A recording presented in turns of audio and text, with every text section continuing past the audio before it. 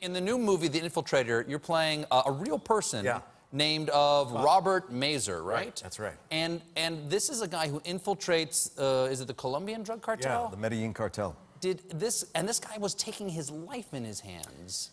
Yeah, he was an undercover police officer with customs, and for 2.5 years he went undercover laundering money for the Medellin cartel, actually having to do that crime in order to get deeper and deeper connected to the cartel. And once they got up as high as Pablo Escobar's lawyer.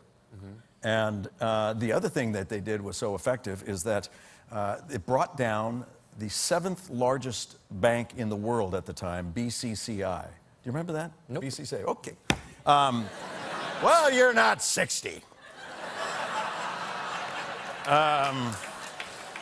Because I remember. I remember it now, yeah. I need to get one of those horns, you know. And it's amazing. This is one of the biggest drug busts of all time, One of the biggest drug busts. 85 arrests within 2 hours. And it really took a dent out of the Medellin cartel. What really fascinated me about Bob Mazer's story is that he was undercover in Tampa Bay area, and he also lived in Tampa. So he would check out, finish for the day being this undercover bad guy, and go home and be Bob Mazer, who was a dad and a father and help the kids with homework or take out the trash and do normal things. Did you meet him? Oh, yeah. In fact, he's here.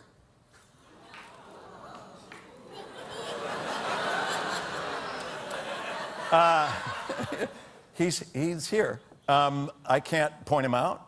His safety is paramount. Still? Oh, yeah, yeah. There's almost 30 years ago. He won't allow himself to be photographed or videotaped or anything like that because he put 85 bad guys in jail, and they don't so he's forget. in danger all the time. There's a certain amount of danger. He hides Are in we public in danger now. because he's here now? Okay. We're at a red level. All right. Well, we have a clip here where the deal that he is making with the Colombian cartel is in a little bit of a hiccup. Yeah. Because all the funds have been frozen by the Reagan administration. That's right. And your character cannot actually give them their money back, and that's a problem. That's right. I need to return this money to them, or else it's not good news for Bob Mazer. Jim? Cano says Don Chepe's $10 million is frozen, which is actually Pablo Escobar's money. And he doesn't give a rat's ass that our government did it. He wants his money, and it's not going to be over until he gets it. There's a Senate investigation into Noriega. You're not getting money that went through Panama. Frozen is frozen. Accept it. Mark, it's f***ing up our operation. We need you to fix this for us. How am I going to fix this? You want me to call Senator Kerry?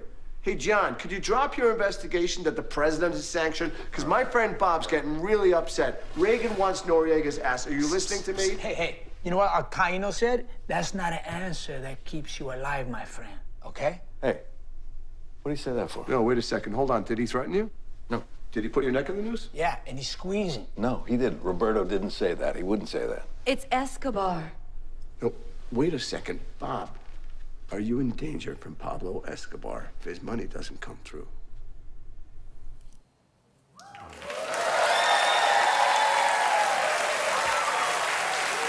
Well, Mr. Mazer, wherever you are, stay safe, and we'll be right back with more Bryan Cranston. Thank you.